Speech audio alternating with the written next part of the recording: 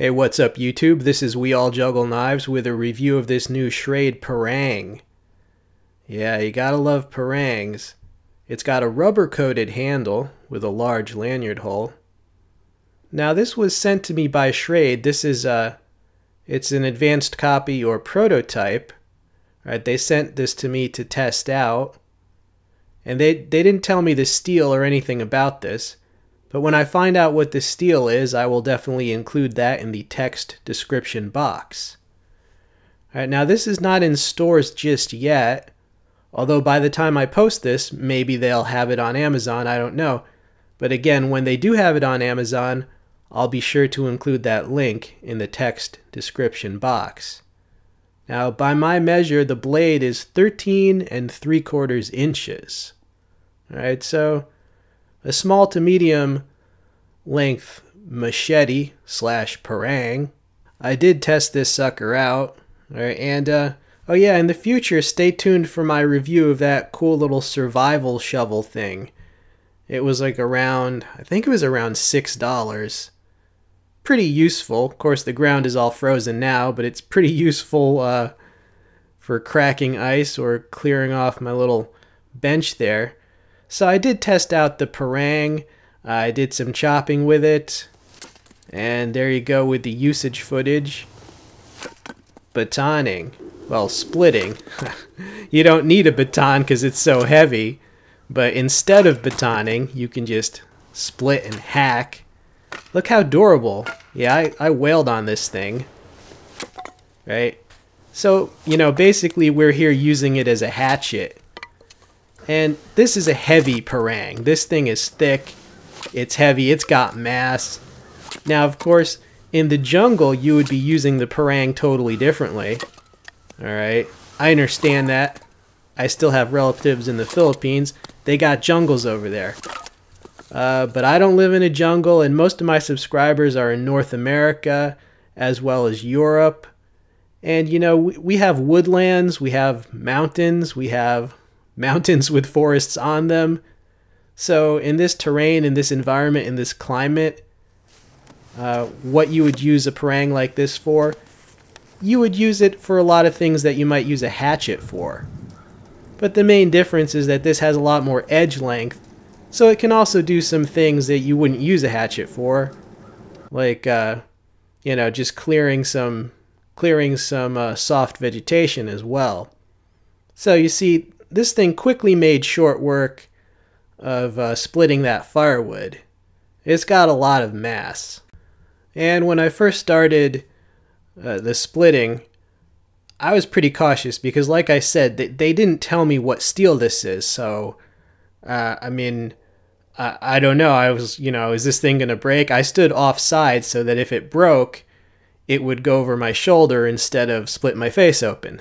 That's a pro tip.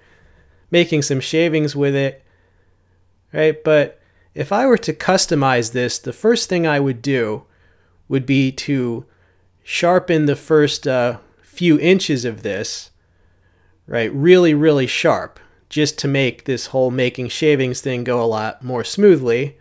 However, I didn't have time to do that. I was anxious to test this before it started snowing again. But yeah, in a pinch, you can use this to make shavings. Not ideal, right? But if you already have it out and in your hand, why not? But like I was saying, when I first started testing this, I was a little cautious, right? Because I didn't know what steel this is. But as I split more wood, I got a lot more confident that this won't break. So there's the sheath, right? It's heavy duty nylon. You see the belt loop there. It has that strap so you can sling it over your back, adjustable strap. It's got two button closure straps there. Semi-open construction, so you pull it up and out. It also has a button snap on the retaining strap. But overall, it's a heavy-duty nylon sheath, and it's a good sheath. You know, a flexible sheath they give you. So yeah, this thing did really well at the splitting. And I also did a bunch of chopping with it, just with pieces of wood I had around. I didn't film that part, but as you can imagine from the splitting footage, this thing is quite a chopper. So what you have here is a hatchet replacement. You know, it's a hatchet, but I mean, it can be used as a hatchet, but because of that blade length and the curve of the parang, this thing will slice things open. This could slice open an elephant. All right, maybe not an elephant, but it's a slicer, a wicked slicer. You could hack through some dense vegetation.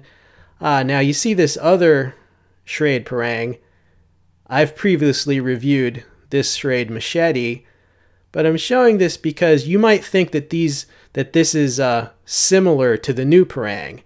No, this older parang, it's way thinner, it's way lighter. It's pretty much best suited for soft vegetation right there. Okay, so the new parang, way thicker, way heavier, a lot more mass. You know, this is okay for a light machete, but this new parang, it's a whole different animal, a whole different beast, if you will. Yeah, that other parang, too thin, too light to split wood. It would just get stuck in the wood and not split it. This thing, yeah, this is much more hard hitting. It's a lot more durable. So yeah, this is a altogether different class. You're talking about the light machete parang, and this is the heavy machete parang. Yeah, so final thoughts on this.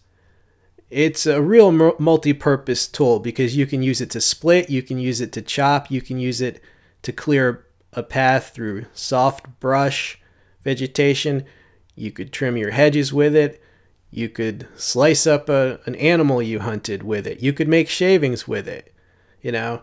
And if you add in like the jungle environment, there's a whole other mess of things that a parang is great at, right? So yeah, it's kind of like if you want a hatchet replacement that's super flexible, a parang like this would be good. Now this particular parang, super durable. I mean, I slammed it through the firewood. It got stuck a couple times and I just hit the piece of wood against the stump until it split. So yeah, this thing hits hard. It's durable. I hope you enjoyed seeing it. This has been We All Juggle Knives.